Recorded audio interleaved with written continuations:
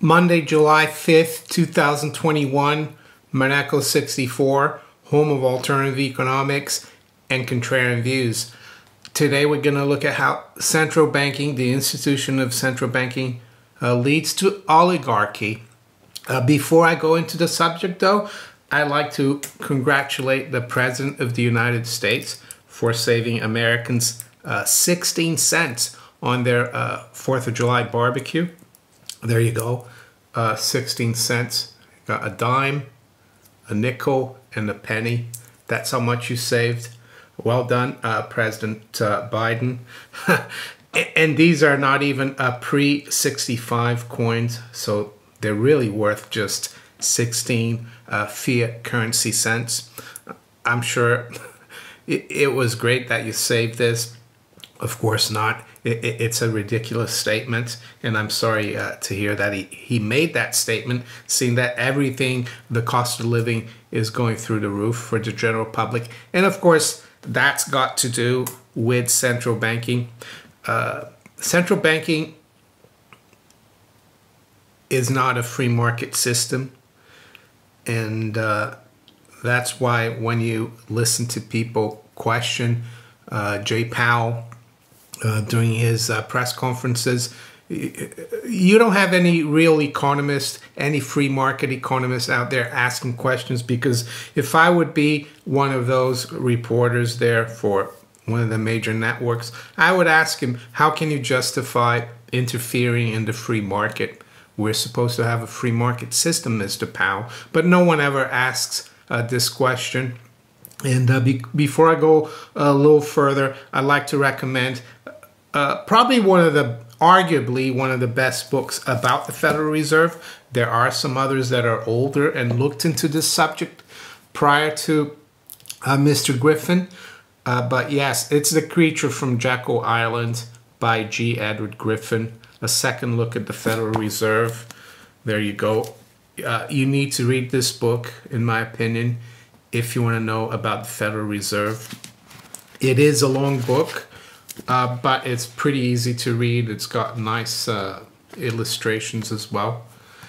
It's one of those books that you don't put down until you finish reading. I will probably read it again. I read it many years ago.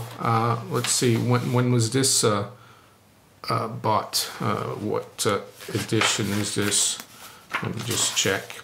This is the 2003. Yeah, this is the 2003 one.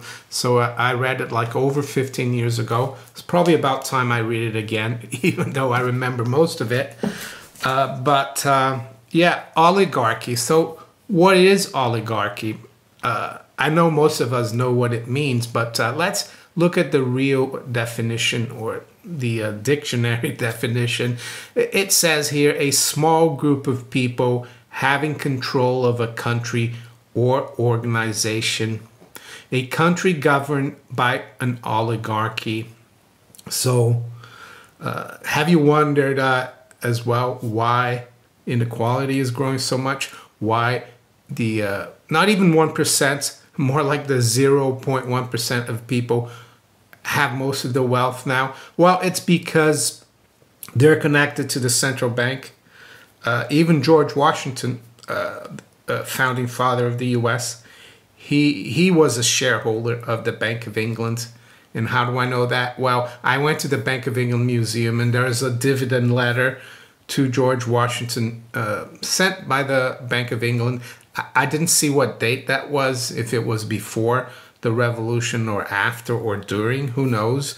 But the reason he was a shareholder was because his wife, Martha Custis, she was widow, and her husband, before George Washington, was a shareholder.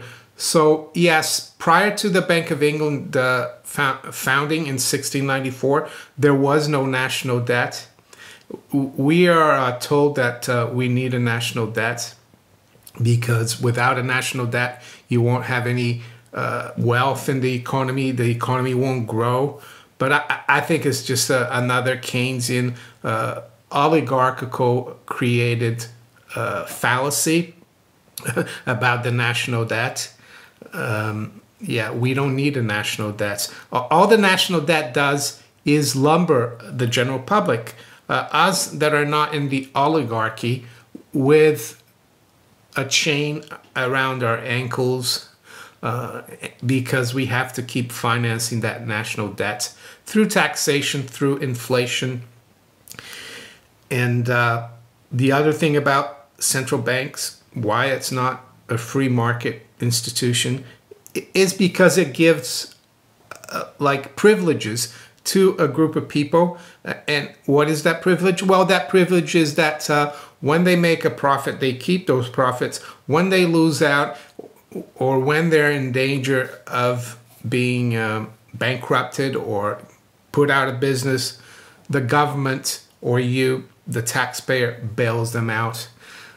And through the central bank, they use the central bank as a way of bailing out the system, the bankers, the financiers, and they call that the lender of last resort.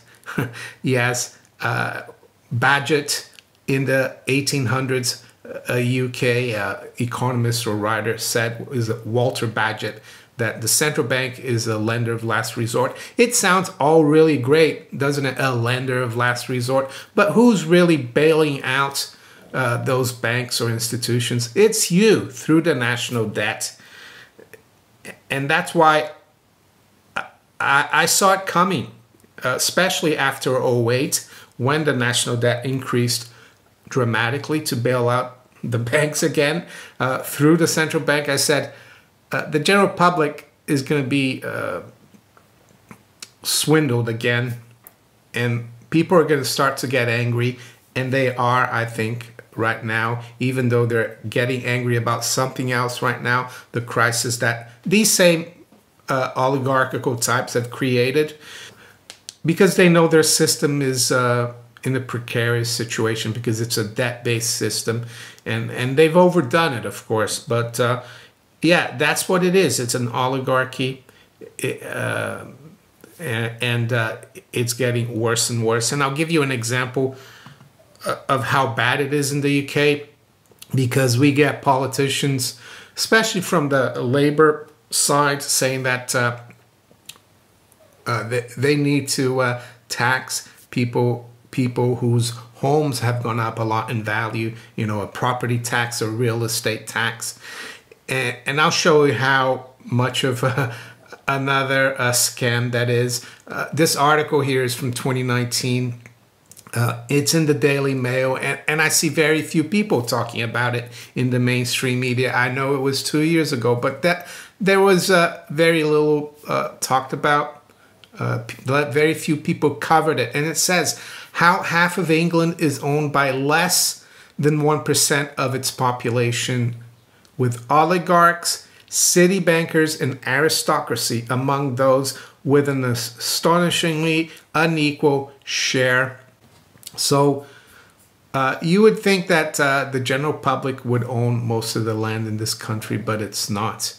And we'll come to how much really people like me or you out there in the UK who's watching me, people who own a home, yes, that has gone up in value a lot. We don't own that much. So it says here, a research revealed around 25,000 landowners control half of England. About 30% of the country is owned by aristocracy and 18% by corporations. The Queen and Royals hold around 1.4%, and the public sector 8.5%.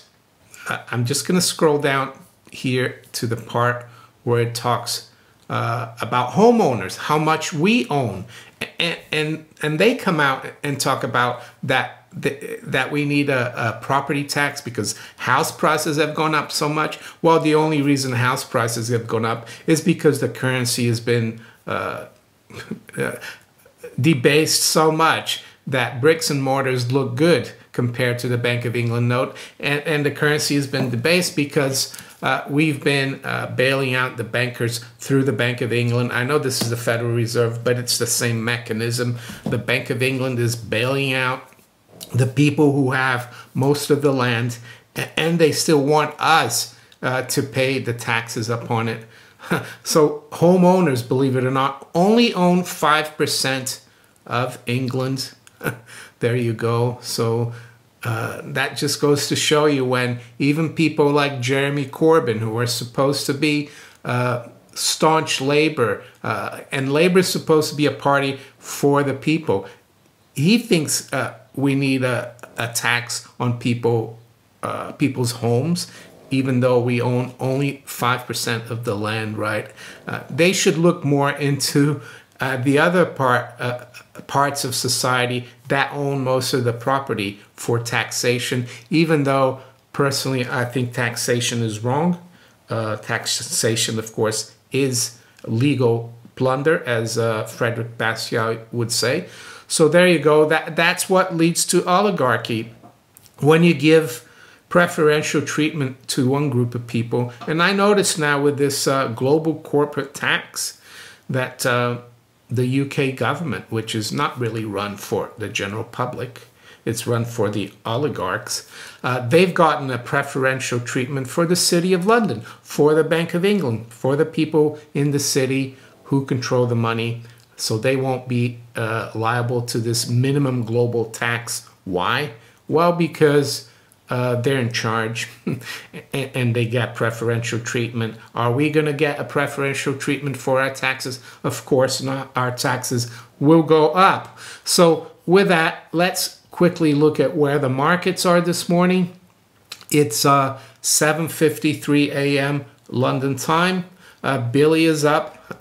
Yeah, he's it's tough to get him up sometimes in the morning. This morning he got up quite easily. We'll go out for a walk later on. So we got spot gold at $17.90. It's up just over $1. Range has been $17.83 to $17.92. Silver is up 10 cents or 0.4% at $26.55. Range has been $26.60 to $26.36. Dow future down 60 points. NASDAQ 100 future down 25. S&P down 7. The currencies. Sterling is up slightly this morning at 138.42. The euro is unchanged, virtually 118.62. The dollar's down very slightly versus the yen, just around 111.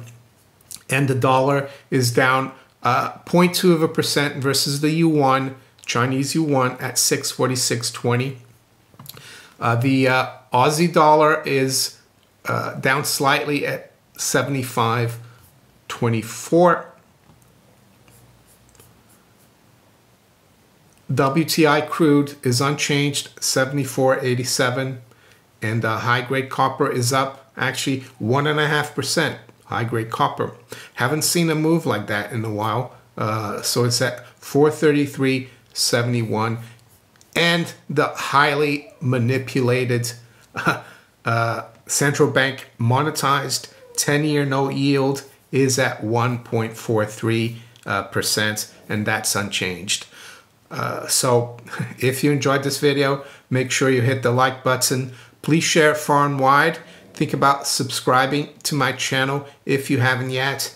And you can also follow me on Rumble, Twitter, Facebook, and all these other platforms below here. I wish you all a great start to the week. Take care. Bye.